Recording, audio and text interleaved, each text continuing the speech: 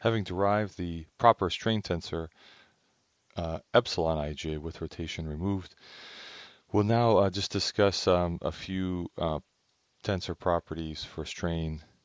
Pretty straightforward. This will be a fairly short lecture just to give you some special meanings of certain things, and some of it's analogous to the stress tensor that we discussed previously. So just like the stress tensor, we'll have very useful and unique forms of the um, of the strain tensor.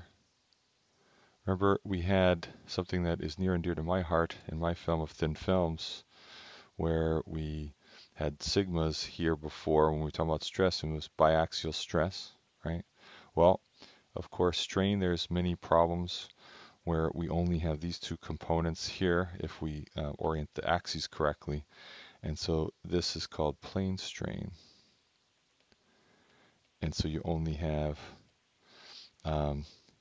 strain deformation in two dimensions. So it's like pulling a sheet essentially, and you have distortion only in two directions. There's no shearing stress at all. And of course, shearing strain. And then you can have the same thing we had in the stress case where we have the opposite sign here. And if you rotate that 45 degrees, you would find out that this is a state of pure shear. And now this is easy to see, by the way, why you want to take the rotation out, because in a state of pure shear strain, if I had rotation in here, you can clearly see the elements you'd have in here and here would completely distort what the real values of strain from materials perspective are, because of course some of that would just be the rotation of the body. Now there's a very important part and purpose to diagonalizing and it doesn't really matter if you have all three. The point is to diagonalize it even if some of these are zero.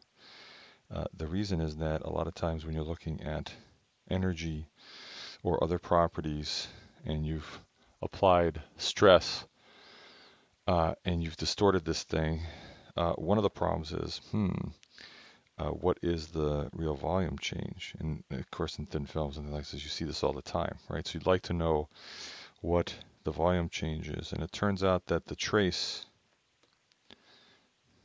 of this diagonalized strain tensor is the change in volume.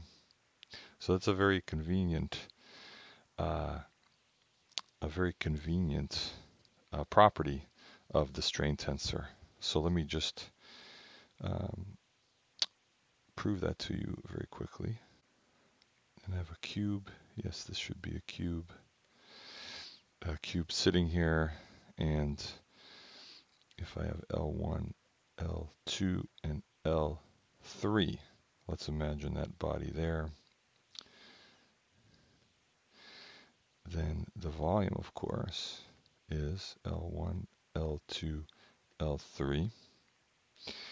And if I look at the change in volume plus the volume after a deformation process, it's going to be L1 times 1 plus epsilon 1, 1 times L2 times 1 plus epsilon 2, 2 times L3 1 plus epsilon 3, 3. So if you look at this, this makes perfect sense. We all know that once we have strain without rotation, typical way we use it is 1 plus epsilon times the original length gives us the length, right? So this is just saying I have V. Originally I'm distorting it. I'm adding some volume by, or subtracting some volume, whatever, by causing deformation strain on it, and it deforms it. And you end up with, and again, deforming it, when we use the word here, we're talking about elastic deformation, right? And these are just the changes in the three links. So of course, when you multiply that out, you're going to see that it's L1, L2, L3 plus all the terms that we have here, right? This term, this term, this term in there. And therefore, I can now write with this L1, L2, L3 out front, I can say that I have, where I have not multiplied all this out, and I have not done here on the screen what I've done here, which is I threw out the higher order terms. Because again, if we assume that the deformation, the strain, the small displacements, I can throw out higher order terms because little tiny delta u's squared or cubed disappear, right? And so we end up with this, which is essentially just defining v plus delta v, where delta v is 1, is just the trace right here. Epsilon 1, 1 plus epsilon 2, 2 plus epsilon 3, 3. And so that's a very useful property to determine when you're trying to do some absolute things and you need to know, hey, how much did the volume actually change during this process? It's a cute little trick. You can diagonalize the strain tensor and then find out the volume change. Last word on strain tensor properties is that it's a field tensor, like sigma ij. So it's not representing, some fixed property there in a sense, because you take, stress and you apply it, and remember that's a field tensor. And there's certain properties of the crystal, which, as we'll find out later,Cijkl, and then I end up with epsilon, and epsilon can be anything. It's the response essentially of sigma, and so it's a field tensor.